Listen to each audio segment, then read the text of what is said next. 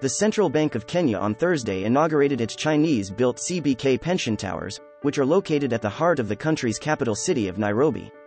The modern iconic architecture consists of twin towers that reach a height of about 110 meters. The two interconnected office blocks have 27 stories and 24 stories above the ground respectively. Kenyan President Uhuru Kenyatta said at the inaugurating ceremony that the building's design is bold and distinct. This building is the fruit of decades of dedicated service to the nation and a towering symbol of a legacy of good works and proof of the wisdom of investing in the future. Dominic Mwenja, Chairman Board of Trustees of the CBK Pension Fund, thanked the Chinese contractor for completing the project on time amid challenges brought about by the COVID-19 pandemic.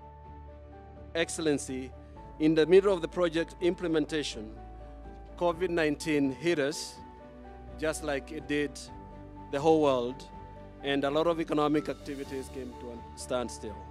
But this team, the team of contractors, consultants, and project management team was able, despite the difficulties of COVID-19, which affected the entire supply chain of materials from China and other countries, they still managed to complete this project on time.